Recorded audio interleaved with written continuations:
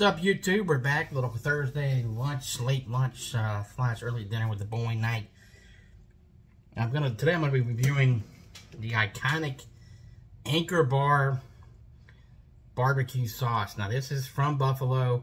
Was up there last fall on a trip. This is their barbecue recipe. It's barbecue sauce, home of the original buffalo wing. Very, very good place. You know, if you're into chicken wings, I'll drop a comment or however you want to say it. We were up there. The wings were phenomenal. The sauces were great. It's a great atmosphere. You know, Saturday night, you know, couldn't get in. It was just an awesome feel. The wings were very good. Was it the best I've had? Probably not the best, but in the conversation, elite upper. Definitely better than most. I gave them an A+, you know. But anyway, let's get into this barbecue sauce. It was cool they let you buy the packets, obviously.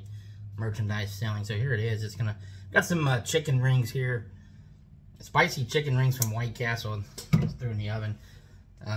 There's the sauce. It looks so, you can't really see it, but so there's the sauce. Now, this sauce is very good, but it's very, very light. But it's awesome. Hickory smoked. It's very good.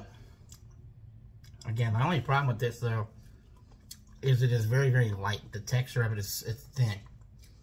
And I'm not saying this is not a good sauce because the flavor is spot on. It's barbecue. It has like that, you can tell it's like mesquite smoked almost, like a KC masterpiece. But not like your Sweet Baby Ray's, your dry rubs, none of that stuff. Or your that sauce. It's just thin. It's water. But the flavors are phenomenal. I mean, this takes you back to like smoking, like saucing ribs or saucing like wings, obviously. But very good. I had it there. Let me give it a review. Really just a great sauce. I don't complain with, again, thinness. But the taste is spot on. Like I said, it's that mesquite smoke that I love. I'm gonna bite here. That's very good. Then I'm gonna go with a 7.7 out of 10. Because I do like the barbecue sauce to be a little thicker. If you want it to be like perfect. Now, again, this is still a great sauce with a great flavor. So hopefully, whoever are watching this, drop a line what they think about Anchor Bar and their wings and all their sauces. I do have a mild in there from them and a hot. They could do another day. That for you.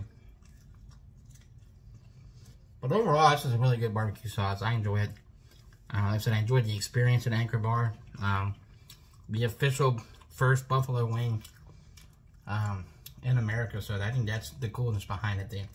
Like I said, I think Buffalo, for those of you who have not been, aside from Niagara Falls being 15 minutes away, an amazing town. The people, the history, I mean, just a great place.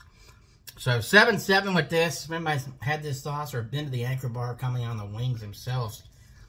One cool thing here is I think in the summer of this year we are getting one here in the OTR, our neighborhood district downtown.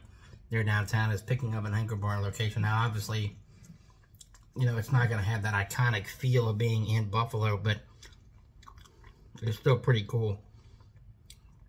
So yeah, 7.7, folks. Cheers. We'll see you soon. Thanks.